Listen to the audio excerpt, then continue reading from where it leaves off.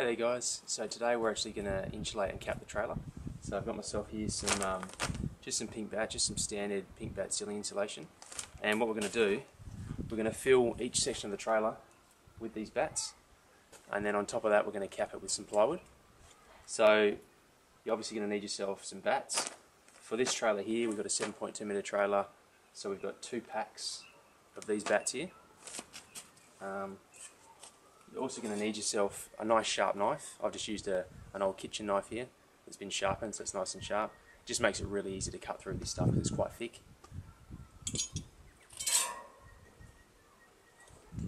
Got a respirator because this stuff is quite fibrous and it does get in the air and you do breathe it in. It's best to wear a mask like this. It's a particle type filter, so it will take all the crap out of the air as you're breathing. And just some gloves, some basic rigger's gloves, just to keep your hands off the material, stop your hands from itching as you work with it. And that's basically it. The trailer has been made with each segment at the right size for this stuff just to slide straight in. So there shouldn't be a lot of cutting, but there will be a few bits and pieces where we will have to cut. So it should be pretty straightforward.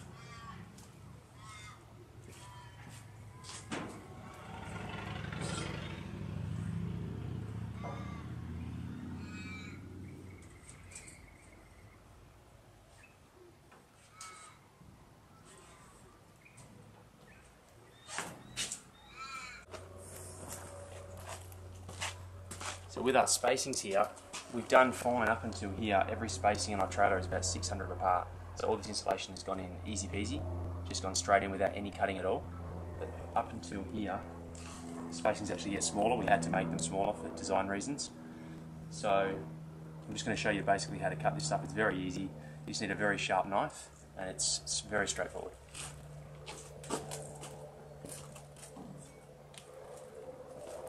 The way I find easiest is just to place your insulation in against the member. So I pushed it in here, so it's sitting hard up against this member here. And then you just want to get your knife and you want to slide it down against, there's a member here, and I'm running the knife along that member.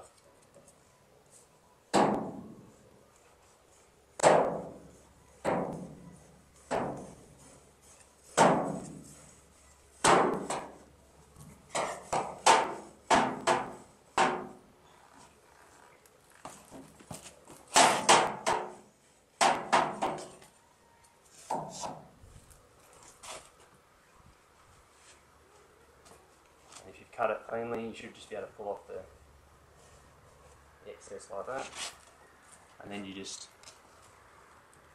gently pat it down. There we are, done. Hi there guys, quick update. As you can see, the insulation's all done now. Only really took probably an hour to get it in there. It's very straightforward. There's very minimal cutting that we needed to do because we actually designed the trailer with the right spacings in the first place. So the only little hiccup we did have was underestimating the amount of insulation we did need, because we didn't take into account the fact that we're going to cover the wheel arches with insulation as well once the house is actually erected and we put the cabinets in.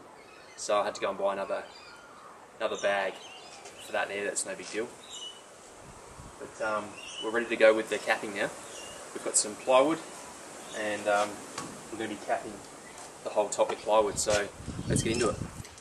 Hi there guys, so the insulation's in and now we're ready to cap the trailer with the plywood. So here's our plywood here. We've got 15mm thick standard sheets of plywood. It's structural ply, but it's not marine ply. You can use marine ply, but you don't really need to. So we've decided to save a bit of money and we've just gone with standard structural ply. Our trailer is 7.2 metres long, so we need 6 sheets because they're 1200 wide, and we're going to stack them sideways all the way down. So here's all our sheets here. So to get this job done, to trim the sheets up and put them on, this is what you're going to need. It's very, very basic. Tape measure, obviously, to mark out. You're going to need some earplugs because the saw's pretty loud. Some safety glasses, pretty straightforward. Don't want to get any nasties in your eyes. And you can use a power saw or circular saw like this one here, or just a jigsaw. Both will do the job. And I'm also using a square, sliding square, just to mark out my lines here on the end. So yeah, we're going to get cutting and start laying them out, and we'll give you an update soon. Okay, so we've cut our first sheet of ply to the right size. It's now the right width, and it's the standard, or right length I should say, and the standard width. But as you can see, these studs here, which are going to be used to mount down the walls, are actually in the way. So we're going to have to measure where the holes are going to be, and we're going to drill holes in the plywood and then slot the plywood straight over the top of the studs.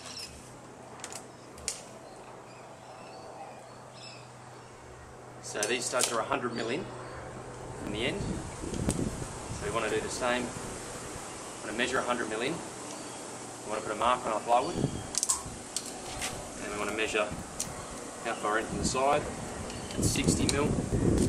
And we want to put a little cross on both sides where these studs are going to be. And then we're going to drill a hole through the plywood all the way through to the right size. Now these studs are 16mm, it depends on what you're using. They're M16s, so we're going to drill a 17.5mm hole. And then once the plywood's sitting over, we're just going to put a bit of silicone around it just to seal it off there. So let's go and mark those and drill those now.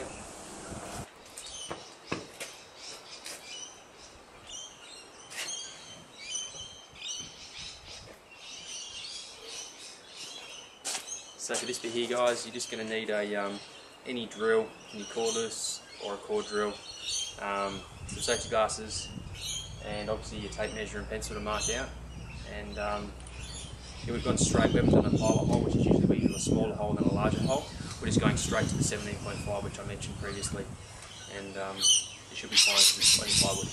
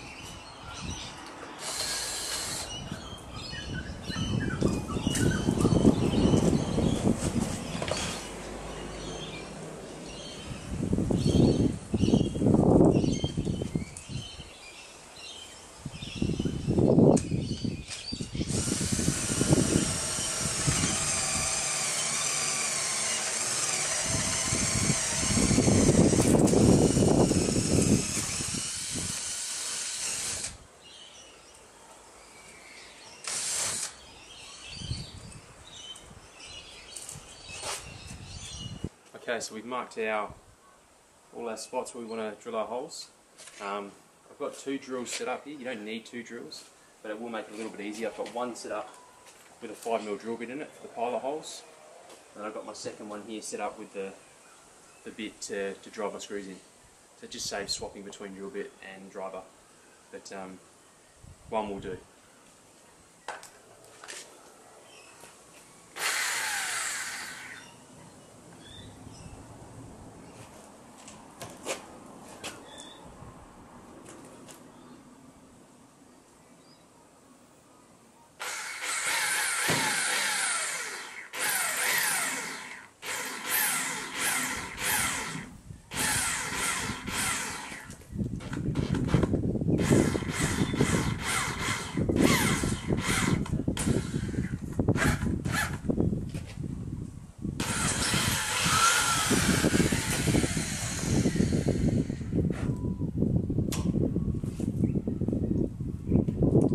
There we have it, first hole done.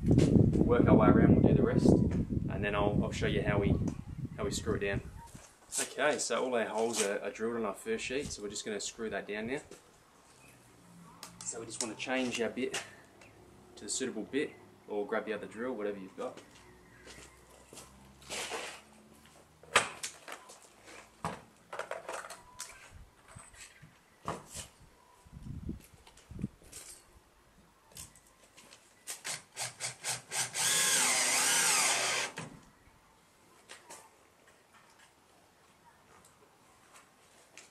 One down. It's as simple as that. So you're just going to work your way around, and if you've drilled the right size hole for the screw you've got, then it should be a piece of cake. So the key really for drill bit size is basically you want the drill bit to be the size of the shaft of the screw, but so slightly smaller than the thread, just so it gives it enough for this first bit to go in the hole, without being too much that the actual thread doesn't grab as it goes in. So for this screw here, this is a 10G screw, and we've used a 5mm drill bit, which works perfectly. Okay, so our first sheet's down, it's all screwed down, it's nice and firm. So we're going to fix this second sheet now. Now, you don't need to do this, but we've decided to do it for added strength and insulation as well. So what we're going to do, we're going to use the adhesive sealant we used previously on the wheel arches there. We're going to use it in here. We're just going to run a bead along here, and then butt this piece of plywood in, just to create a seal on the join.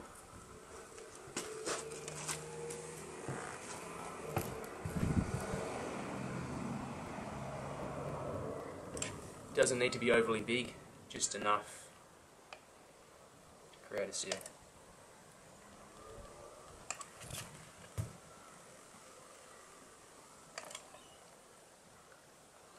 Help prevent any hot air coming in the summer and any warmth escaping in the winter.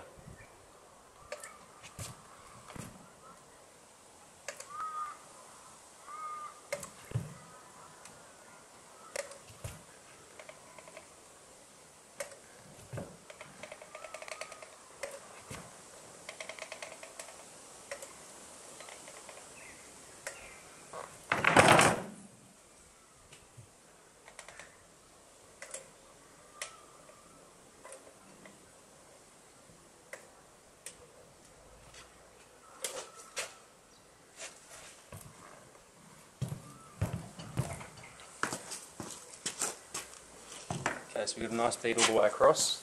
Just going to shuffle the sheet into place now.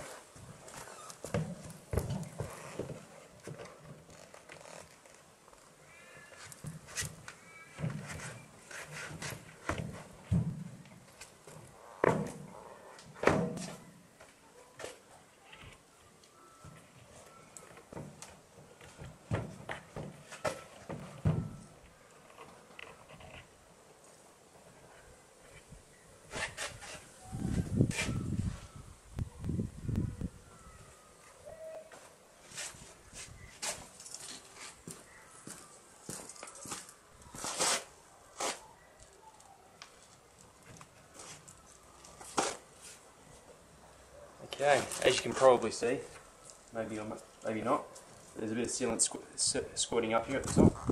We'll just get a cloth after and we'll wipe that off, that's not a big problem. And this sheet's also bowed, so we might have to clamp this one down on both sides just to hold it down. So we'll clamp it down and then just repeat the same as what we did on the first sheet there.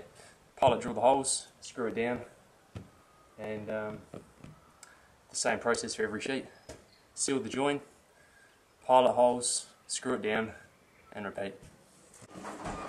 So I hope that was helpful, guys. If you thought it was helpful, let us know. Leave a comment on our YouTube channel, or send us a message, send us an email. We'd love to hear from you. We love hearing your feedback and what you think. If there's something you want us to cover in one of these videos, let us know, and I'll get onto it. And yeah, like our channel, subscribe to our YouTube channel, and we'll speak to you next time.